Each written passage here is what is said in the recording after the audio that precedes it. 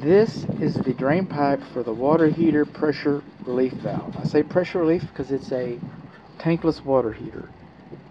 And we haven't installed the turf yet, but I can see how low the lawn sprinkler heads are. So it's higher than 6 inches from the ground today, which is too high. And it's likely to be higher than 6 inches from the ground tomorrow. Okay. Up here we have the exhaust vent for the water heater. And this is the thimble. And the thimble is supposed to be sealed next to the wall to help keep water from getting in. You think water can get in there? I think water can get in there.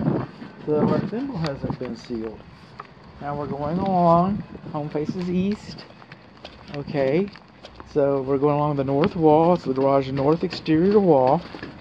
And we're moving in. We come to the buffet. We come to the buffet, but we're here at the water heater now. That's what we're talking about.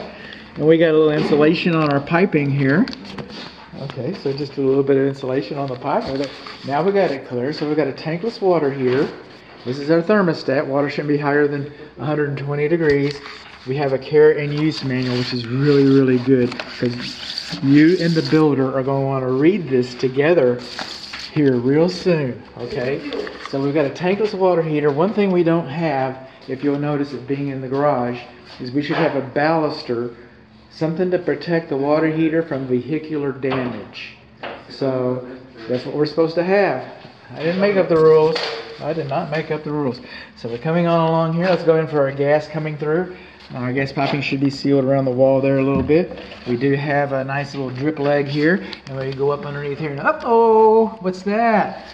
You see that red tape right there? The gas valve has not been adjusted. It's kind of like spark plugs. Yes, did they bolt it in? Yeah, they bolted it in, all right. Did they turn it on? Yeah, it seems to be turned on. Is it getting hot water? I was getting hot water in the house, so it works. I get that. But this is supposed to be taken off and adjusted, dialed in. The manufacturer knows about how much gas pressure comes to a residential house, but the manufacturer also says take that red tape off, put a manometer on it, and adjust it to get your most efficiency out of it. Okay, you paid a lot of extra money, and you're financing it for that matter. You paid a lot of extra money for this. Why don't get every penny out of it you can?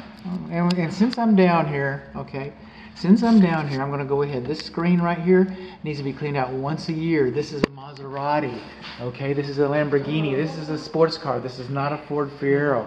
This is supposed to be cleaned once a year. That's the difference between this being a 4 or 5 year water heater and a 15-year water heater. I'm not saying that if you clean it once a year, you'll get 15 years. And I'm not saying if you don't clean it, you won't get 15 years. But if your objective is to get 15 years out of this, you're going to come a long way towards achieving your objective with some routine maintenance. This is more important than on a conventional water heater because it's so cantankerous. It's such an exotic sports car, if you will. So that's what we got. That's what we got. While I'm down here, this is not your temperature pressure relief valve. This is your pressure relief valve. And since it's just pressure, it does not have to be insulated. I'm going to go ahead and pop this. We'll see. We're going to make a mess. All right. And then we got the right type of piping. Almost the right type of piping. 1, 2, 3, 4. Okay, maybe we don't have less than 5 bends. But code says that you're supposed to have a vacuum breaker in the same room as the water heater. So this pipe is supposed to have a vacuum breaker on. We don't have a vacuum breaker on it, and it terminates too high. If we put a vacuum breaker on it, that's going to kind of make a mess, isn't it? Well, then we should have a safety pan. You don't have to have safety pans on tankless water heaters. Well, the easiest way to meet the code and cheapest way, so why not just do it the easiest and cheapest way? Is there any reason to argue with that? Let's do it the easiest and cheapest way. Let's not do it a stupid way, all right? Put your piping into your deep pan, have your deep pan here, and it goes out the wall. Everything's fixed for a couple bucks. There's no spend hours and hours arguing about it. I'm going to have the phone call. I'm going to have the phone call. I'm going to have another phone call. 3 phone calls.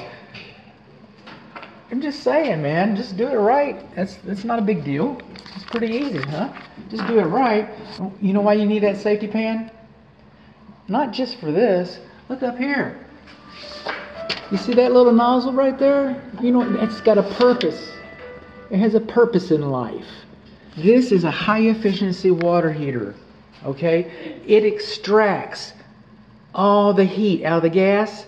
It extracts all the heat and puts it into the water instead of the air. Yes, carbon monoxide comes out of here. Yes, your exhaust comes out of here. Yes, all the things you don't want to breathe in your house come out of here. But not much heat comes out of here. Not much heat comes out of here. All right, you know why? Because the condensate comes down here and it goes out this drain. Oh, you don't have a drain. Well, if you don't have a drain, where does the condensate go? It goes down onto your heat exchanger. Comes inside here, it corrodes the whole darn thing. No, read the instructions. It's in the instructions. The instructions say that you need a sediment trap right there, a condensate to take the acid. And by the way, it's going to be this condensate acidic. That's why it does so much damage inside. It's not just water. We're not distilling water. You can't put it in your CPAP machine or something no, it's highly acidic. So you should have a neutralizing filter on that.